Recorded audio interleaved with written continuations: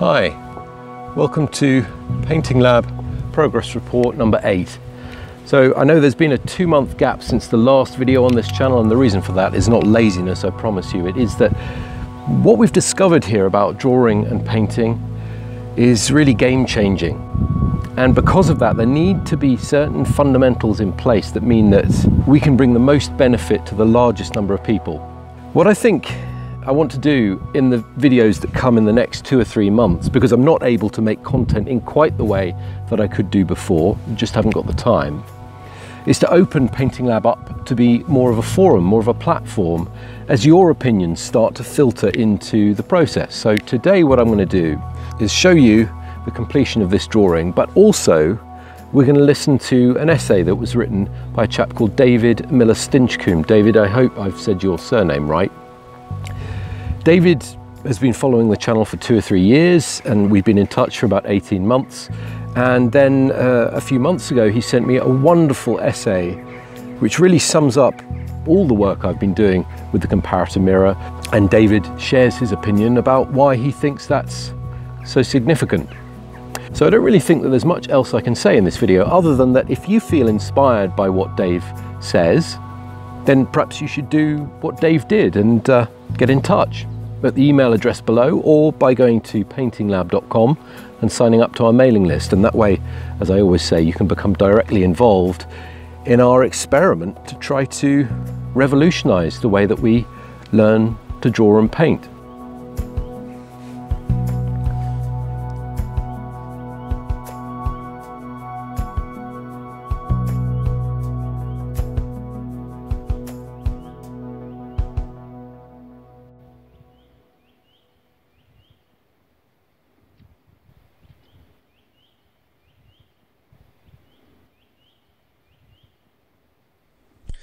To introduce the comparator mirror, along with a particular painting technique, was devised by Tim Jennison in response to the academic question, namely, how could Vermeer paint colour, and especially value, which is the brightness and darkness of colour, with a fidelity that is not possible with the unaided eye? Now, as interesting as these ideas may be, this talk is not about the academic arguments connected to Tim's Vermeer. Rather, the purpose of this discussion is to talk about why Thomas's approach to teaching painting is so effective, as well as a little about the value of painting itself.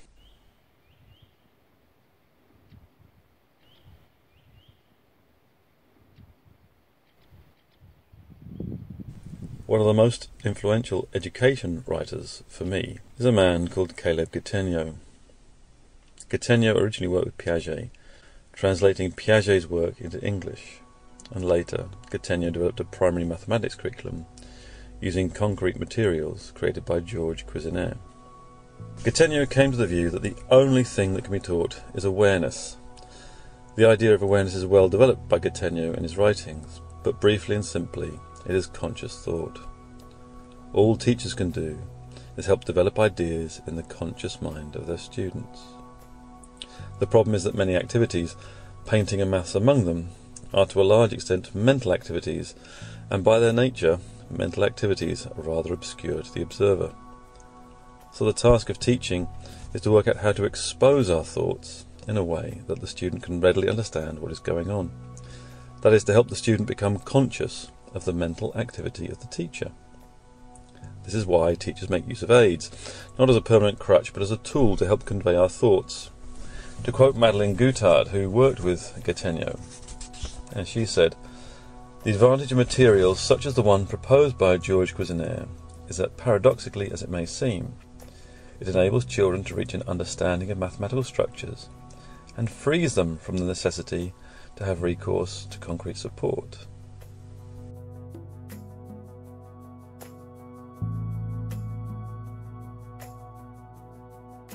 And so it is with the comparator mirror.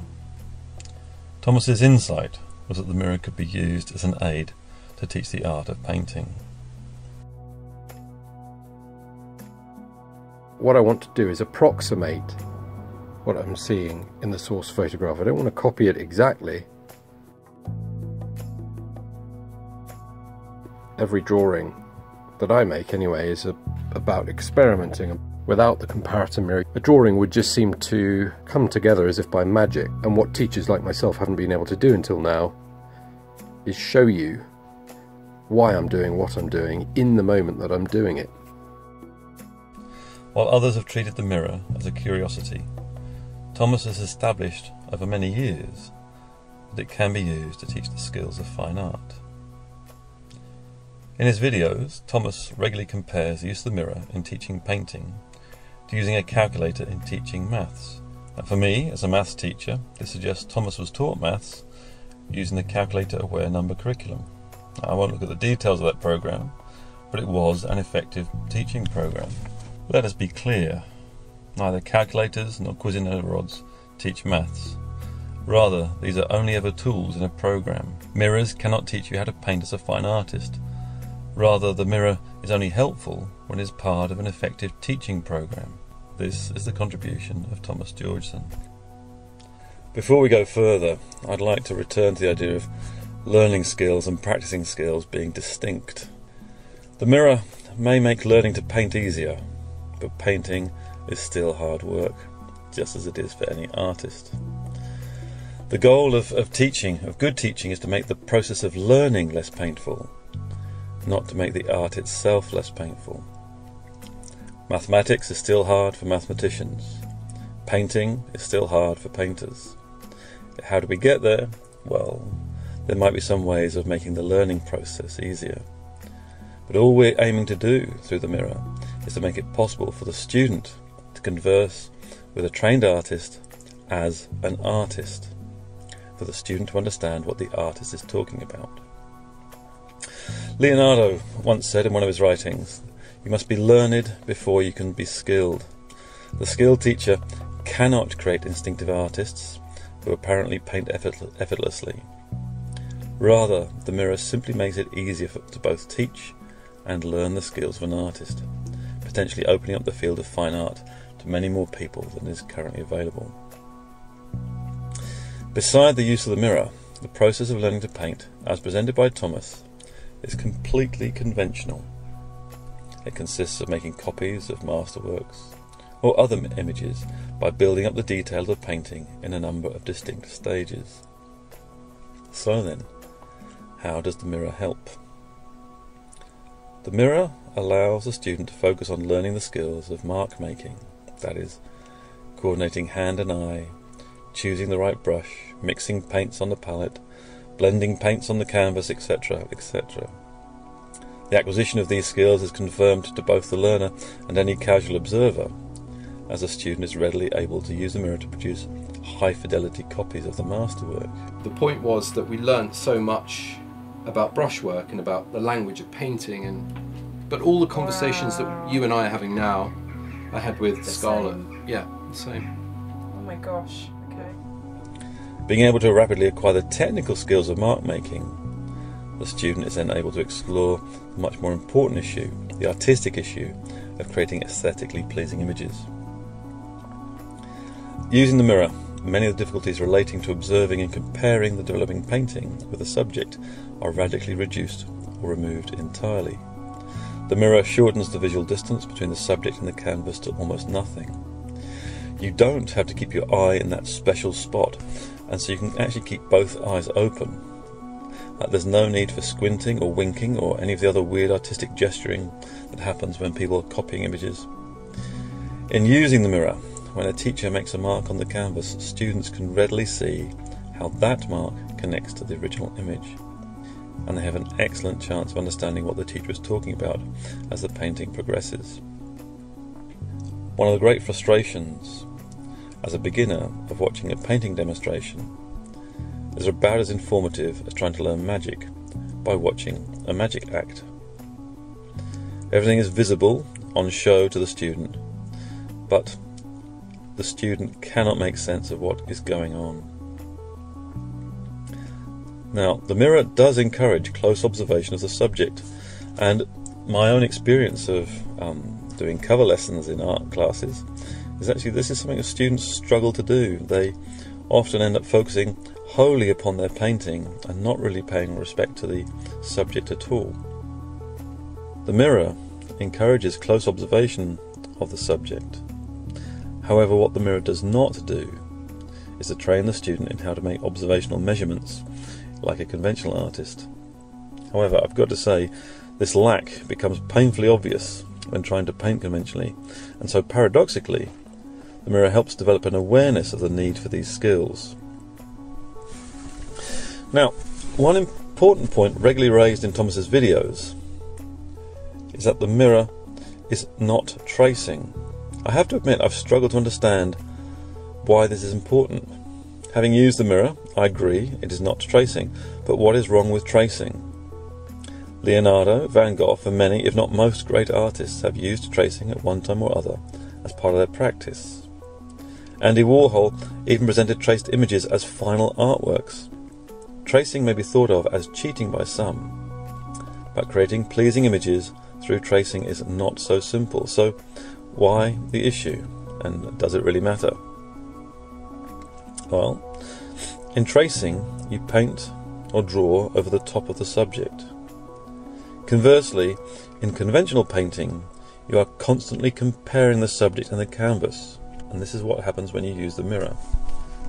In conventional painting, at times you rely on memory, and at other times you allow the hand to move unobserved while you eyeball your subject.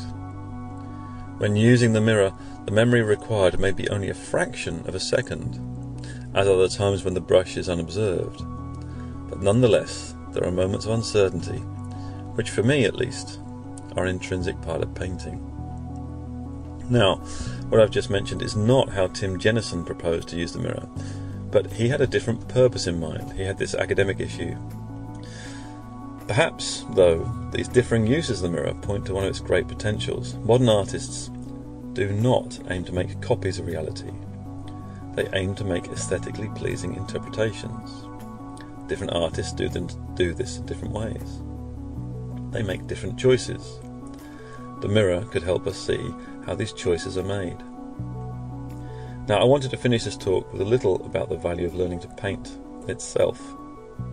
Issues of creativity, self-realization, aesthetic value are often used to justify teaching art. Now, these are valuable reasons for learning to paint.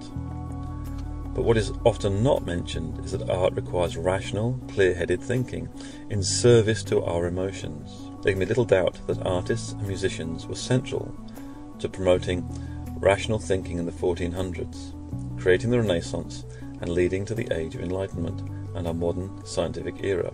My own master's project was looking at optical distortions in glass. When I started to learn to draw, it came as a very pleasant surprise to learn that much of the maths I had used in my project owed its origins to the work of Renaissance painters. Even the most modest reading of Leonardo's writings on painting showed that he was working as a rational being. He was bringing science to the canvas. My own plans for the mirror, interrupted by recent world events, are to use the mirror to help students explore illusions of colour, in the spirit of the writings of Joseph Albers. Albers' own work, while aesthetically motivated, was a systematic exploration of how we see colour. Artists aim to create aesthetically pleasing images, but in order to do this, rational thinking is required. Now, I could carry on discussing the rational aspects of painting for a long time, but for the most part, I'll leave that for you to investigate. Martin Kemp's The Science of Art is a great place to start such an inquiry. However, there is just one aspect of painting I would like to highlight, and that is the process of building up an image in successive stages of increasing detail. It works in much the same way as techniques I used to use as a mathematician, such as Fourier analysis or asymptotics. In essence, when you're trying to understand the real physical world, no amount of scrabbling around with fine detail can help you with the broad structure of a problem. For an engineering problem I once faced, previous attempts to address it had failed precisely because the work had used a fine detailed approach, which meant a very large and serious problem was overlooked. In the modern world, and especially with recent world events, it is all too easy to hear people in the media arguing about details, while neither side seems able to present the broad structure of the situation with any clarity or certainty. Such discussions are deeply frustrating.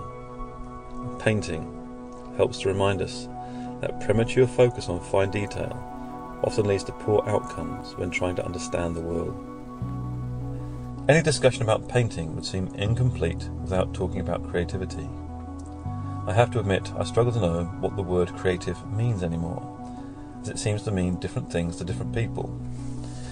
However, it is hard to see how anything that can be acquired by instruction alone can be classified as creative.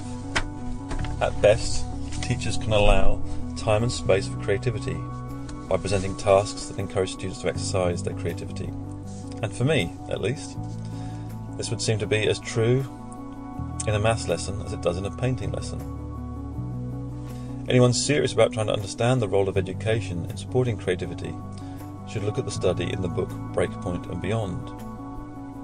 The study showed that the overwhelming majority of children who entered school were not merely capable of being creative, they were already genius-level connective thinkers. Connective thinking being associated with creativity.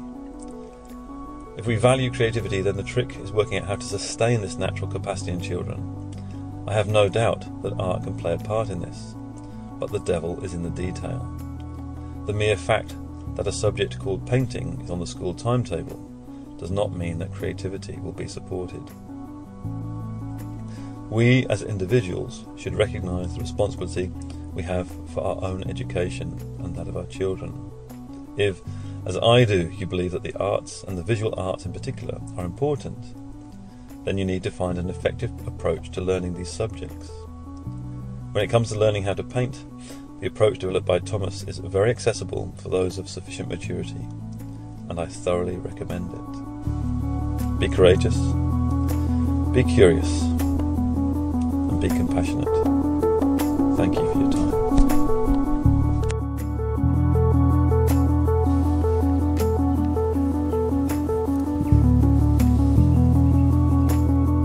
So I hope what you've seen and what we've heard has been interesting to you today. If it has, don't forget to subscribe to the channel. You can also, as I said in the beginning, join our experiment by going to paintinglab.com and signing up to our mailing list. See you next time.